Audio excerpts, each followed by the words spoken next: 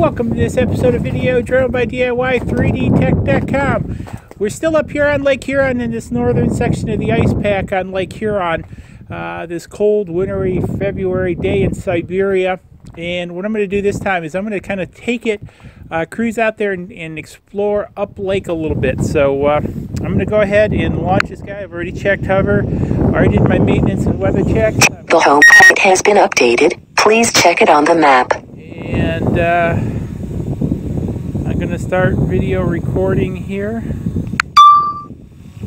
And I got everything set up. Take it up a little bit more. I want to set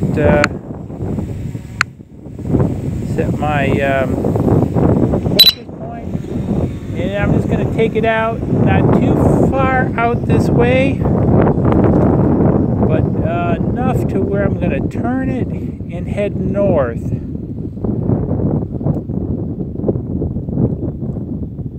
And so we're going to take it to the north a bit and see what we can see. I am going to take it up a little bit because there could be some pretty tall ice packs out there. So I'm going to take it up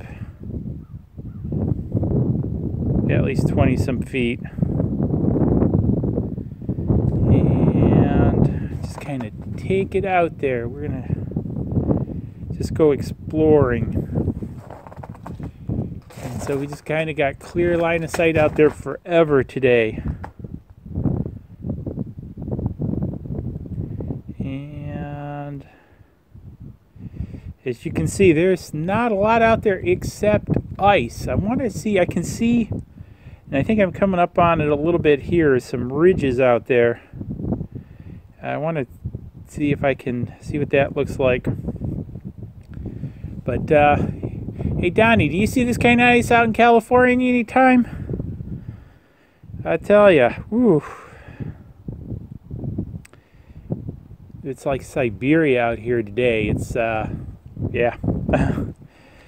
I wonder why I do this sometimes. I don't know, but it's amazing just to see out there, because you know you obviously can't walk out there. It is highly unsafe, and to be able to fly out there and see what it looks like and get these images, I think is just amazing, because that's what I really like about this.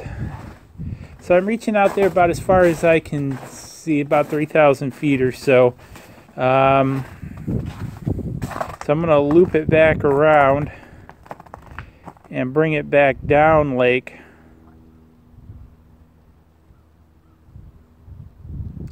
Just bring it back down. And we're just bringing it back down. See what we can see. So we're only up about 30 feet or so, so not a lot of height. I just want to be able to kind of get some close perspective. Actually, I'm going to see if I can pull the gimbal down a little bit. I want to kind of keep the horizon out there. Getting a little bit of high wind warning.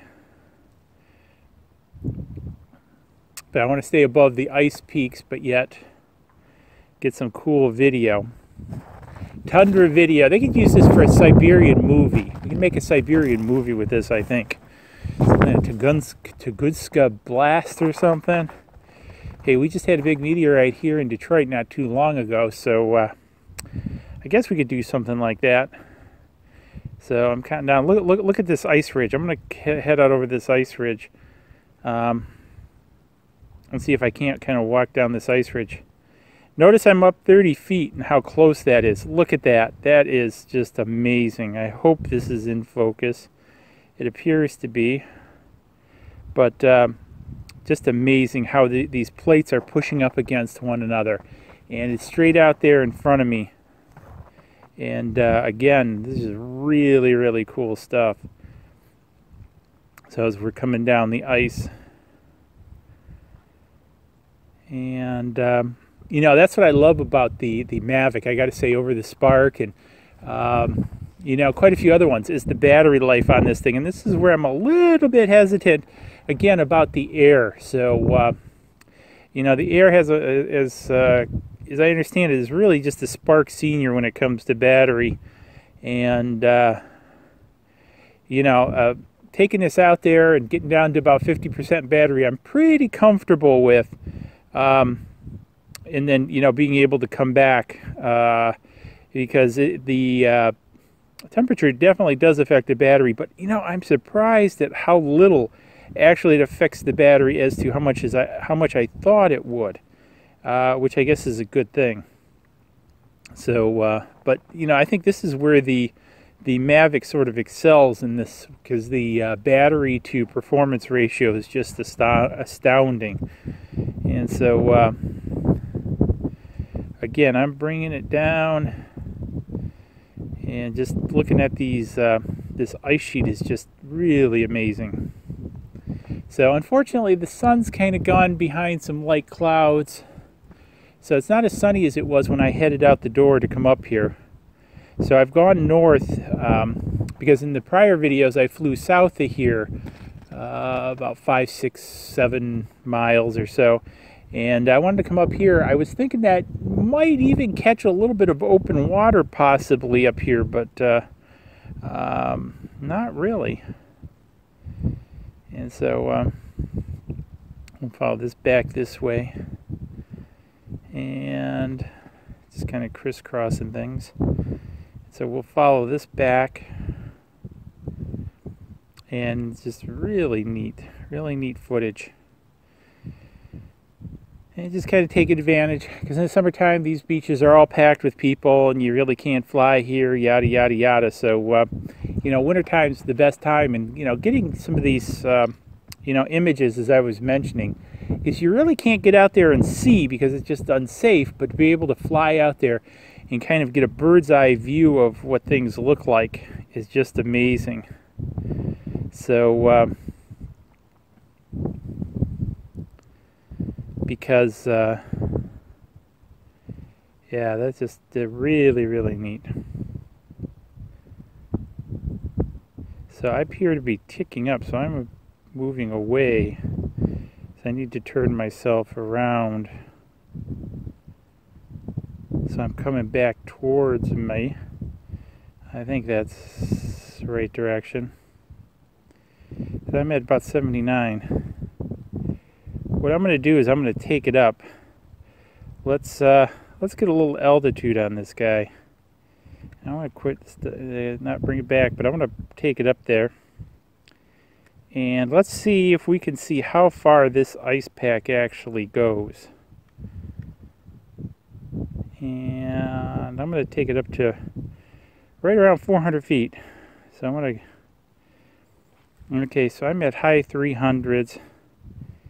And we can look out as far as this thing can see, and there I don't see any open water as far as this thing can see. So let's gimbal it up.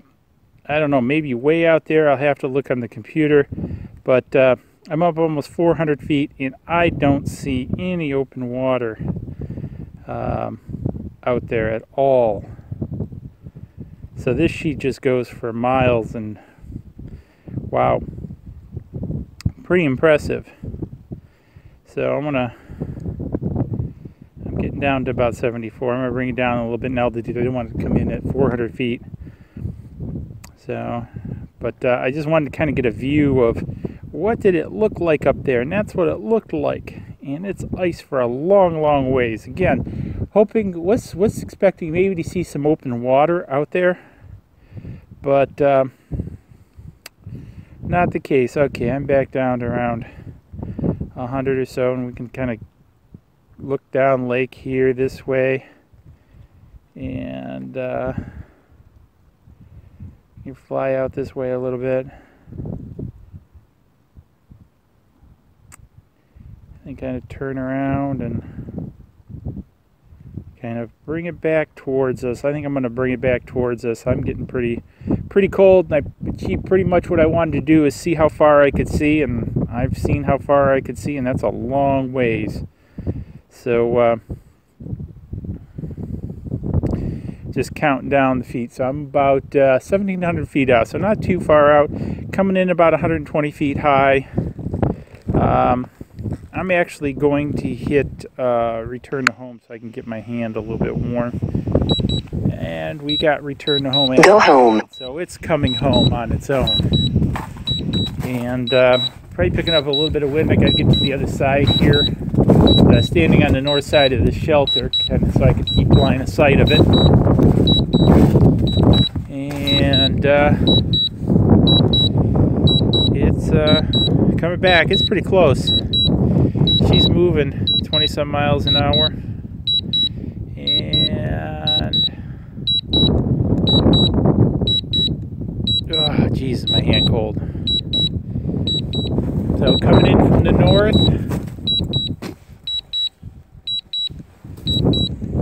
Oh, no, actually the south, sorry.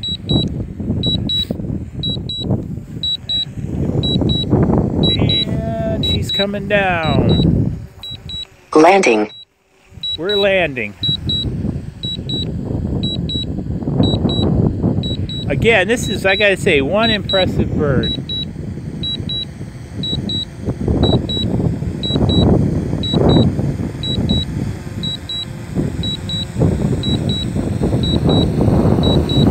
And I'm going to end. Stop landing. I'm going to land it myself.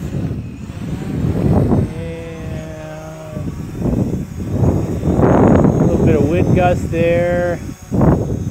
Landing. Well, missed landing pad, hit the snow because I got my glasses on, but everything is good. We got that saved out. So, oh, there's a big snowdrift here. Anyways, another great flight of the Mavic over Lake Huron, Northern Ice Pack, Siberian flying at its best. Hey, let me know what you had warm for dinner, lunch, and subscribe, and we'll catch you in the next video. Don't forget to thumbs up if you love this ice flying stuff. So, cheers.